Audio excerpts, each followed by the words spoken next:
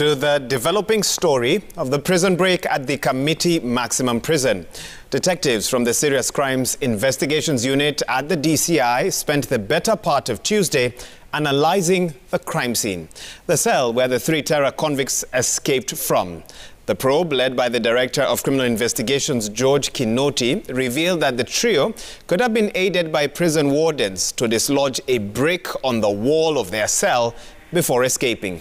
And as Hassan Mugambi reports, 7 officers who were arrested and arraigned will continue and remain in custody for 25 days pending investigations.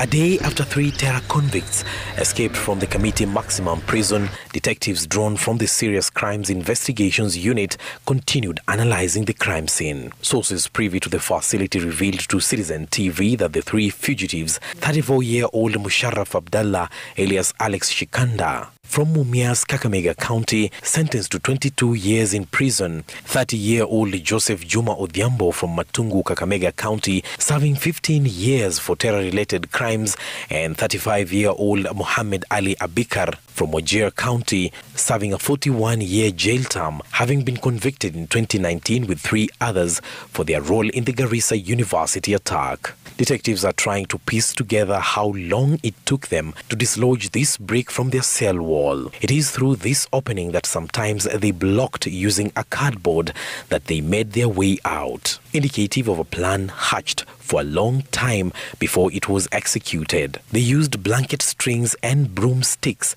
to create makeshift ropes that they used to scale 2 high walls around the correctional facility.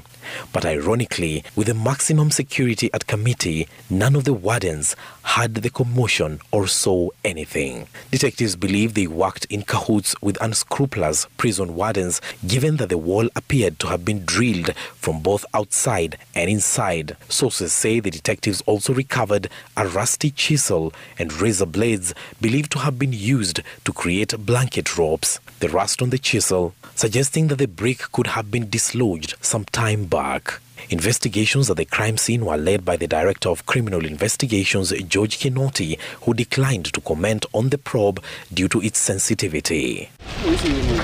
The events here continue to give Kenya Prisons Commissioner General Wycliffe Ogalo sleepless nights. Ogalo, who is yet to leave the Kamiti Maximum prison since the escape came to the fore, continued with the internal investigations and departmental meetings where he read the Riot Act on his officers. 7 prison wardens suspected to have abetted the escape were presented before court, where detectives were granted their application to continue holding them for 25 days, awaiting investigations.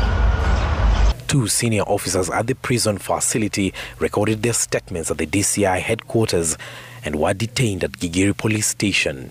They are expected to be arraigned Wednesday. Monday night, Interior Cabinet Secretary Fred Matiang'i led a delegation of all security chiefs at the Maximum Correctional Facility, where he expressed his dismay, warning Kenyans against collaborating with the convicts. We will not only go the direction investigations will point us, but we will act resolutely to ensure that this kind of recklessness does not happen ever again, because it exposes our people, as it were. Definitely there is a certain level of responsibility we have to deal with. He vowed to rally resources towards the recapture of the 3 convicts whose whereabouts are yet to be established. Even as investigators continue to piece together evidence to try and establish how exactly the prison break was planned and executed, they are of the opinion that there is no way the trio did it on their own. Hassan Mugambi, Citizen TV.